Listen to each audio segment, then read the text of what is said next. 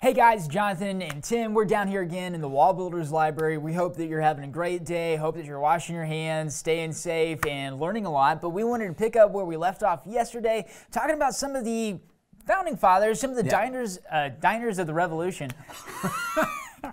Or signers, right? They ate. They Sorry. did dine in the Revolution. It's 12 o'clock and They I'm also hungry. signed a document, so it's. Yeah. They knew what we meant. It's fine. Signers Total professionals of the That's how we do it. Declaration. Signers of the Declaration. We're here to talk to you about a couple more of them. Some of my favorites. I think we'll start right here, actually, with John Hancock. And if we come around here, we've got some interesting things. Batting 1,000. We've got some things about John Hancock. What's really interesting, and it's something that I think I've never seen really mentioned in any history book, except for the history book that we're about to put out. Shameless plug. But what we've got in here are actually a couple of election sermons. Now these sermons, if you look, right, it's by Zabdiel Adams, this one right here, and in fact this other one too, but if you look, it says a sermon preached before His Excellency John Hancock, Esquire, Governor, and then the Lieutenant Governor as well.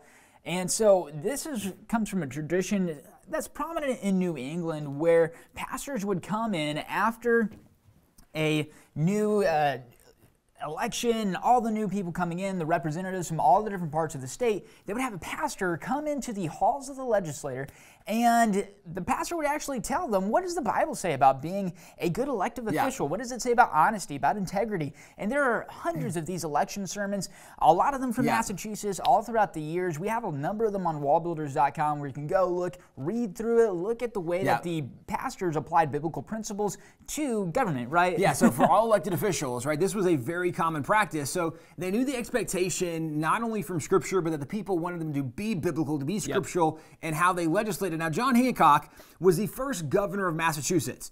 He also was the president of Congress during the signing of the Declaration. Right, we talked about him yesterday. He's the one sitting down while Charles Thompson is standing next to him translating the Bible or something. Right, so after we separated from Great Britain, then all these colonies now become their own states. They have to go back and write state constitutions, which John Hancock does help Massachusetts, and they did theirs several years down the road. But as the leader of Congress during this time, he is one of the kind of outspoken voices. One of the most prominent guys, and even in the years leading up to the Revolution, right, he's a prominent merchant in Boston, and Boston is, basically the merchant capital of America, especially up in the north. So he has actually a lot of reasons not to be a patriot because it could cost him everything. Right, England is their trading partner, but he says, I'm willing to let it all go in order for America to be free. It takes a really strong stand pretty early on for freedom, and obviously, right, as Tim mentioned, helped lead them through signing the Declaration. So, in signing the Declaration, John Hancock, his signature is the biggest, right? And it was reported that the reason he wrote really big was to make sure that King George, or right, that old King Bull, would be able to read his signature without putting on his spectacles. So that's kind of the legend and the story behind why his signature was so big. But as governor of Massachusetts, also, he was very outspoken in what he did in regards to faith. And I pointed out because we mentioned yesterday that certainly faith is kind of overlooked in a lot of the founding fathers, a lot of the signers of the Declaration. And for John Hancock, the thing that's known about him most is his large signature there on the Declaration, not really much of his faith. But as governor, he had 22 different prayer proclamations that he did as governor. We own several of those here at WallBuilders. This one is for prayer and thanksgiving, and we'll highlight what that was for in just a second. I'm going to start with this prayer and fasting proclamation first, though. And the reason this is important, you see it says fasting, humiliation, and prayer on it. But what was significant is he called the state to pray, asking for God to help and intervene. But let me just come down here and look at what he says together. He's calling upon ministers and people of every denomination to assemble on that day in their respective congregations, that with true contrition of heart we may confess our sins, resolve to forsake them, and implore the divine forgiveness through the merits and mediation of Jesus Christ. Notice, right, all capitalized, bold, Jesus Christ our Savior. John Hancock not only is saying we need to pray to God, he's saying we need to pray that people that don't know Jesus would come to know Jesus Christ our Savior. I've never really heard people talk about the faith of John Hancock. Actually, I've seen some books and doing reading for school and class and stuff that actually say Hancock probably wasn't a Christian, that he was a deist. People have actually taken the other stance on it, but it's like, okay, Right. Right. when you study what he did, it's a lot different. And so come back to this Thanksgiving proclamation. This one is awesome. This one is actually during the middle of the Revolutionary War, right? It's a proclamation for a day of Thanksgiving. But if we hop down here, this first paragraph where he's talking about why they're doing this, and we'll pick up at the beginning. And he says, whereas it hath pleased Almighty God, the Father of all mercies, amidst the vicissitudes and calamities of war, to bestow blessings on the people of these states, which call for their devout and thankful acknowledgments, more especially in the late remarkable interposition of his, that's God's, of his watchful providence in rescuing the person of our commander and chief and the army from imminent dangers at the moment when treason was ripened for execution. Now, just think about it, right? Middle of the Revolutionary War, treason, commander-in-chief, that's George Washington, the army. And this proclamation came out in November 1780. Yeah. Okay, so back up just a couple of months, and there was a pretty treacherous plot that was exposed. What is he, isn't it like a breakfast item now? I don't eat breakfast, so I don't know. It's Benedict Arnold, right? Oh, like Eggs Benedict? Okay. Oh, yeah, that's what it is. Okay. I don't eat breakfast either. I don't know why I thought I could connect that metaphor. I apologize. We're going to get better, okay? Just hang with us. So, John Hancock not only does prayer and fasting proclamations, does prayer and thanksgiving proclamations, and very specific situations we're thanking God for, because I've even seen professors say, well, they might have done prayer proclamations. But it was all formal. They were just generalized proclamations. They didn't really mean it. They weren't really religious. No, there was very specific things. John Hancock said, this moment right here, we need to thank God for what he just did in this moment. Now, John Hancock was the first governor of Massachusetts.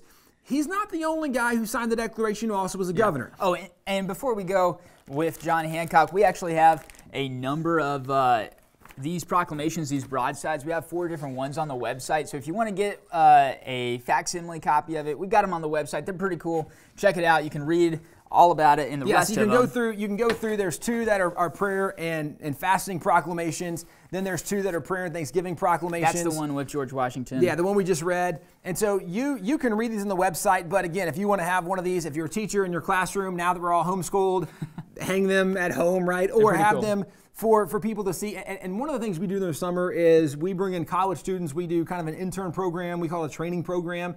And leadership training program. Yeah, we let people actually hold and read and go through some of these documents. And the reason is, once you've seen and held the original, when you hear somebody say, well, the founding fathers didn't believe in God, they weren't religious, blah, blah, blah, you're like, no. I actually held these original proclamations, and in this situation, right, these aren't the original proclamations, but they are copies of the original. If you're in college, you could take it to class with you whenever you go back. Yeah, so that when somebody says that never happened, actually, here's a reprint of what they did. So we do try to make some of that history available so you can see some of what's there. Yeah. Now, the next guy, I would argue, one of the more famous guys, he sits right here in the picture in the room. Chilling. His name is Sam Adams, and I know Sam Adams. Yeah. So what do you know about Sam Adams? Right? What's the most famous thing about Sam Adams? Think about it. Oh, he's the beer guy. Beer. Which is really sad for Sam Adams. Like, that's his legacy that people know today, because... And I think the guy who started that company actually just really liked Sam Adams, and that's why he called it. So he meant it as a good thing, but now that's the only thing people know about it. Right, so like the Adams family, they did have a brewery. So Sam Adams, his father had a brewery, except Benjamin Rush, we talked about him before. Benjamin Rush actually did a study of all the alcohol content at the time. He measured the proof of the alcohol, and he pointed out that for the Adams brew, it was like a malt liquor. It wasn't enough to really get you drunk. There was enough alcohol in it to kill like the bacteria in it, but it was like drinking root beer, right? Essentially, you're like, drink root beer. You drink beer? No, root beer. Like, no alcohol. You couldn't get drunk off the Adams brew. And actually, when Sam Adams' father died, he left it to Sam Adams. Sam Adams was described as a terrible businessman because every business venture he ever had failed. Just completely tanked. I mean, I think he got fired from just about every single job he ever had. My favorite story of him getting fired from a job, he was a tax collector. And he got fired from being a tax collector because when he would go home to home, he would go, wait a second, you shouldn't have to pay that much. You keep some of this money. So he started returning people's taxes, wouldn't charge them for it. Man, would that we would have Sam Adams today. Right? Oh my gosh, yeah. stop taking so much of my money, government. This is ridiculous. So Sam Adams got fired. He was never successful in any business venture, but he was known as an incredible patriot. One of the leaders of the Sons of Liberty, which actually a really cool part of Sons of Liberty. One of the things they did. We have right here a book. It's by a guy by the name of John Wise, and I think we might have mentioned him earlier this week. He was a pastor, right? Pastor, had a lot of the ideas that made its way into the Declaration of Independence, but this is actually a collection of his sermons. It's called A Vindication of the Government of New England Churches by John Wise. And if we look at the year, it's actually 1772 when this is published. That's in the Roman numerals. But what's really interesting is who published this and who sent it out. It was actually the Sons of Liberty who paid for its publication so that people could take these, read these, learn the principles that in just 4 years later would materialize into what we see in that photo, right? The signing of the Declaration of Independence. Yeah, so how did Wise's phrases from his sermons appear in the Declaration? Because the Sons of Liberty wanted to make sure that every patriot throughout Massachusetts, right, the Boston area, and then this spread beyond that too, but they wanted to make sure they knew what the Bible said. In fact, Sam Adams, in 1772, when he's writing Committees of Correspondence, part of what Sons of Liberty was doing, one of the things he says, right here it says, the rights of the colonists as Christians. These may be best understood by reading and carefully studying the institutes of the great lawgiver and the head of the Christian church, which are to be found closely written and promulgated in the New Testament. So if you want to understand the rights of the colonists as Christians, study the Bible, and specifically, right, the head, who is Jesus, study the New Testament. So this is Sam Adams, right, helping lead the Sons of Liberty, and he's explaining, if you want to understand the way we view our rights as colonists, as Christians, study the Bible, which then makes sense that they would print sermons from a pastor who's explaining what the Bible says about this. Now, he was the second governor after John Hancock. Yep. And as governor, he also had a prayer proclamation, actually several prayer proclamations. And just pull this out right here so we can take a look at it. Yeah, this is one of his prayer proclamations as governor. So this is one of the original proclamations. He had several as governor. He then got sick in office, had to resign. And so he was only governor for roughly 3.5 years. In 3.5 years, he had 7 prayer proclamations, which is not bad. We also have some sermons that were preached before him while he was governor, just like before John Hancock, where they would bring in a pastor to come deliver sermons. Sam Adams had the same scenario. So a very notable founding father. It was reported when the British came to America that there were 2 people specifically they wanted to target. You find their bodies, you bring them back. And so finding their bodies, that could seem to indicate like dead or alive. Just find these guys, kill them, whatever, bring them back alive, just get them. And it was John Hancock and Sam Adams. And the reason was they were 2 of the more outspoken voices, the more recognized leaders in what was going on. And it was believed that if you could silence the leaders, maybe you can end this rebellion against the king. And so that was kind of the thought with Sam Adams and John Hancock. Sam Adams has been called the father of the American Revolution because he was such a leader in stirring this up. One of the interesting things about him, too, is a lot of times today we hear that the founding fathers were largely rich, white guys. Right. Now, white, largely, yes, that's largely true. Okay.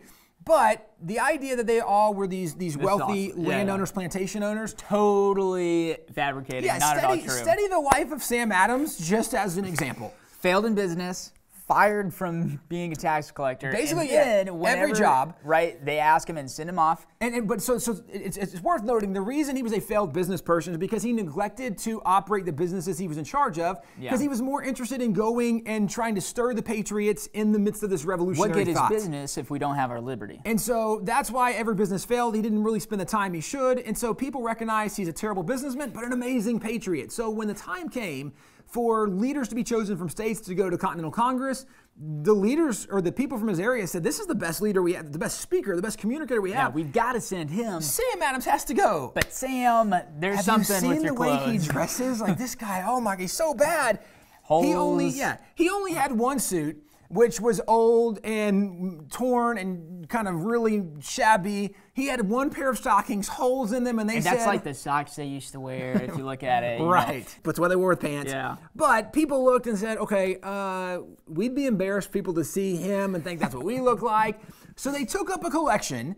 The townspeople donated money to buy him a new suit. Then they bought him several pairs of stockings. And then they said, okay, but how do we get him there? Because he doesn't have a horse, he doesn't have a carriage. Yeah, and if he walks there, he'll show up in the same shabby condition as we just He'll have fixed. worn holes in the stockings, he'll be dusty and dirty. So somebody wrote a letter to his cousin John Adams, said, hey, can we borrow a horse for your cousin? We want him to go, but he doesn't have a horse, and ours are busy at our farms. So, like, literally, this dude is super poor. People are raising a collection to send him in a suit, borrowing a horse for him. Well, this, again, alone, we hear these ideas of generalizations. They all were wealthy plantation or rich white guys. Some of them were wealthy, that's true, but not all of them were. And it's also worth pointing out that even the guys that were wealthy, by the end of it, they weren't, because they had given all their money to the cause of the revolution. Almost all of them had given their money away to help the revolution actually be a thing. Houses burned down, chased around the country. I mean, some of them were even imprisoned by the British. Just, again, go back to that book we mentioned yesterday, The Lives of the Signers. Read that. It goes through a lot of their stories, telling about how much they actually sacrificed in order to achieve our independence and our liberty. And John Adams has a great quote saying that, you know, if you don't forget, like if posterity forgets the things that make America what it is, free and independent. If you don't make the most of what we've given you. I regret all the stuff that we sacrificed because they sacrificed so much so consistently. Sam Adams is one of those really great guys. So the last guy we'll point to today is a guy named James Wilson. And so we do have a display of James Wilson over in the display case. And James Wilson is a guy, he's this one right here. In a lot of pictures you'll see him wearing glasses, but this is James Wilson right here. And so James Wilson signed both the Declaration and the Constitution. And if you notice the way that he's dressed there, he kind of looks like a judge because he was a great legal mind during that period, and he was one of the judges. Yeah, he ended up becoming a U.S. Supreme Court judge appointed by George Washington. So in the display case, we have some things from him. One of them is one of his law books. And so the law book is here when people wanted to be lawyers in America, you generally studied under a lawyer. You would take your bar exam, and then you would start studying and practicing law. Well, he thought, well, there needs to be a better way than just having to study under one specific lawyer. So let's do some more organized formal training. He helped start the first formal kind of law training in America. His lectures became the law books that were used. And one of the things, the reason it's open this page, he's talking about religion and the law. He says, far from being rivals or enemies, religion and law are twin sisters, friends, and mutual assistance. Indeed, these two sciences run into each other. The divine law, as discovered by reason and moral sense, form an essential part of both.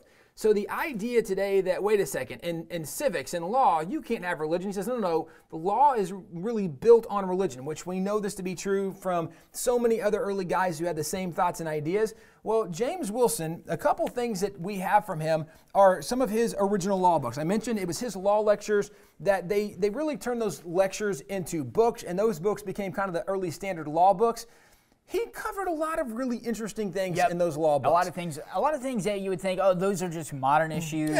Things that certainly wouldn't have applied back to the founding fathers. Things that we deal with today, and you think, well, that's a new issue. For example, 1973, the U.S. Supreme Court had the decision Roe versus Wade, where abortion was legalized in America, and abortion's really grown a lot since then in the industry and what's happened. Still probably one of the most hotly debated subjects in America right now. And a lot of people think, well, this is really kind of a newer modern issue, not realizing that, no, actually, abortion has been around a long time as an industry, as a practice. Now, technology obviously has changed.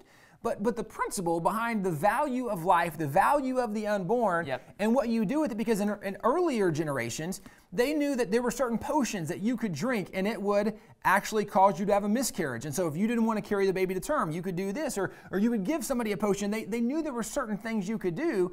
And so in early America, as he's covering law in America, one of the things from the Declaration, they talked about life, liberty, and the pursuit of happiness. And so the idea of what does life really mean and who does it really apply to, right? The idea of a right to life, does that deal with unborn children?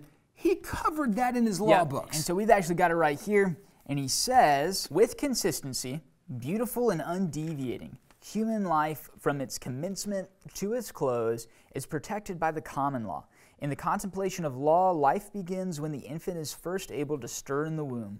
By law, life is protected, not only from immediate destruction, but from every degree of actual violence, and in some cases, from every degree of danger.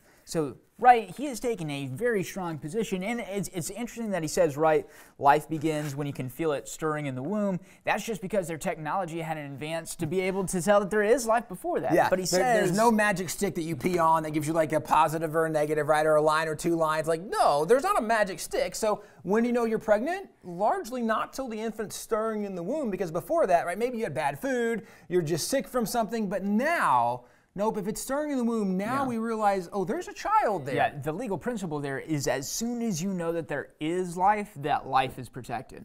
Yeah, so James Inside, Wilson, outside, from every degree of danger. So a really strong position from the founders on the issue of life. So James Wilson goes from signing the Declaration. He's one of 6 guys that signed the Constitution.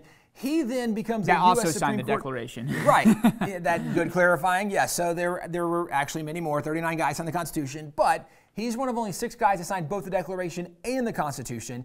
And then he's made a U.S. Supreme Court justice by George Washington. So very influential as far as the different things he did along his life and journey.